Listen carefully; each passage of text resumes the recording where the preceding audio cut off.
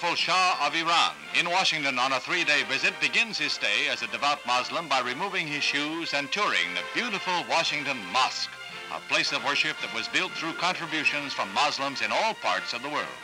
The Shah is presented with a memento of his visit, and he expresses his delight at this center of Muslim culture in the Western capital.